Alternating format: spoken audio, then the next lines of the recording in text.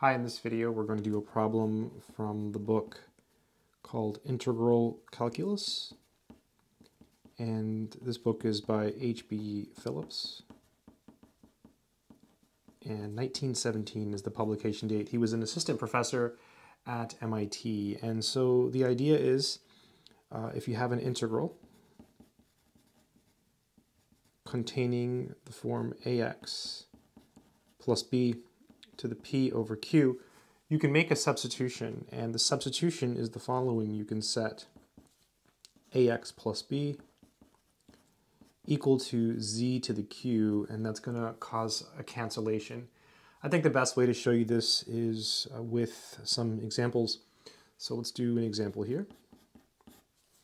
And we have the integral of dx over 1 plus the square root of x.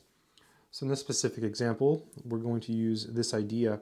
So we'll simply set x equal to z squared. And so when you do that, the square root of x is actually just z. I'll put this in parentheses down here because we will need this in our substitution. And then computing dx, we end up with dx equals 2z dz, just using the power rule there. All right, so now we're ready to make the full substitution. So dx is equal to 2z dz. So this is going to be 2z dz.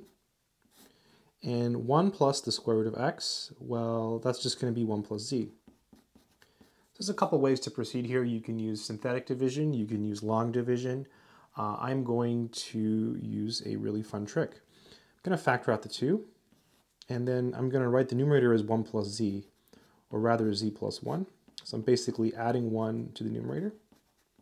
I know the pace here is a little bit faster than my usual videos. And then here you also have the 2, right, because we factored it out.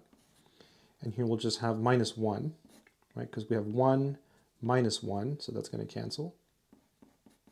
We're basically adding 0 in a clever way. This cancels. We end up with 2 integral of dz minus 2 integral of 1 plus z dz. This is 1, it integrates to simply z, so we get 2z dz. This is minus 2 natural log 1 plus z. Notice I omitted the absolute value because z is the square root of x. So this is 2, oops, mistake here. This is just 2z, there's no z, there's no dc. This is 2 square root of x minus 2 ln 1 plus square root of x plus c. And that would be the result. And again, this is from Integral Calculus, H.B. Phillips, 1917. I'll try to leave a link in the description. Just a really nice technique for integration. Good luck.